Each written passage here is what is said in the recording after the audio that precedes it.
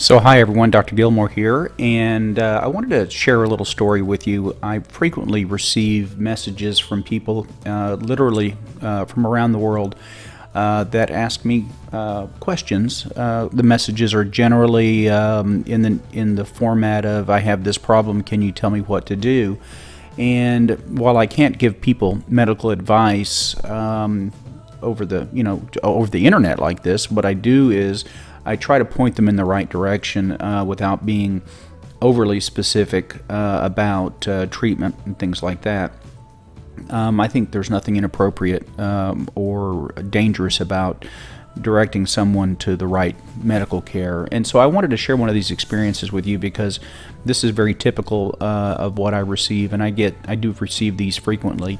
And I've been thinking that you all might like to share in one of these stories. So I'm going to start with an email, and I've removed the identity of the person, but it basically says, "Hi, Dr. Gilmore, my name is," and this is a young lady, and her nickname will be Rose. Let's just say it's Rose. And she said, "I have a question. I've been having bumps between my legs and armpits. Squeeze it, pus comes out. There's a way. Is there a way I can get it removed where it won't come out anymore, or how does this come to my skin?" And so I replied to Rose, and I said, "I think I may know what your problem might be. Tell me what's your age now and when the bumps began showing up. Also, please send me a couple of pictures of the armpit bumps. Let's see what we can figure out." And the reason I asked for pictures of the armpit bumps is I do not want any pictures that are not G-rated coming across my computer from anywhere. And the reply I received was from Rose. She said, "I'm 21 right now, started getting them in high school. Been to the doctor here in Tulsa, but they tell me because I sweat when I would go out." In other words, they were telling her that this is being caused because she sweats when she goes out. And she said further, "I never got it fixed. I just got on 2 days ago, and it hurts so bad and makes me cry at night, and I got up and to pop it, and then lots of pus came out. So I looked up a video how to remove it. I did not see anything, so apparently I saw your video and I emailed you to see if there is there care for it right now. I'm at work and can send the picture later, so to see if there is a cure for it," I think is what she meant to ask. Then she sent me a couple of pictures, and the first picture I'm going to open up here. You can see this is apparently the left axilla or left armpit. And she's done a nice job for us using a rose-colored marker, or I guess that would be kind of a rose. But anyway, she circled a nodule under the left around the spot in the left axilla.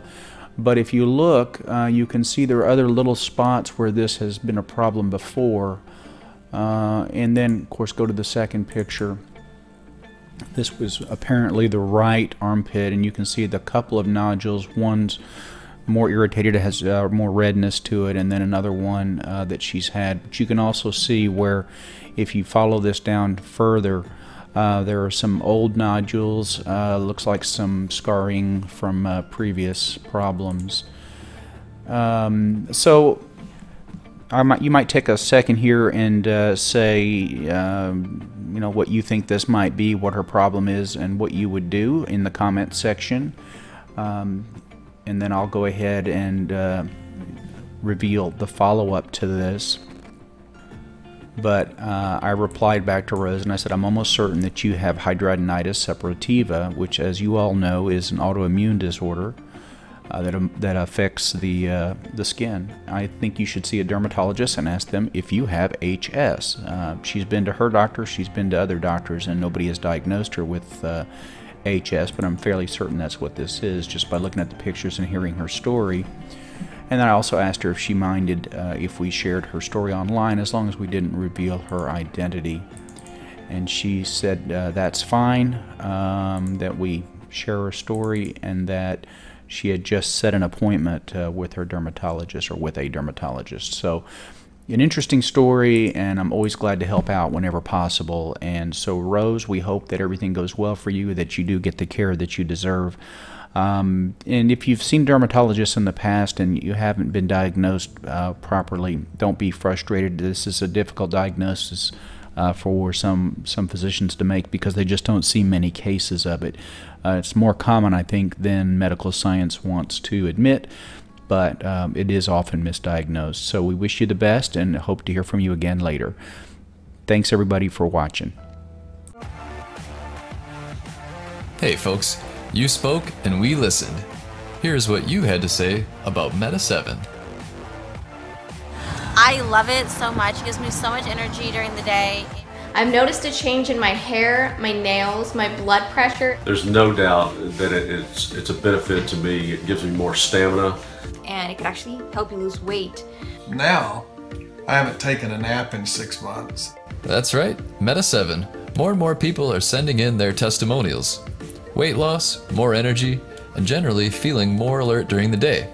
Let's hear more.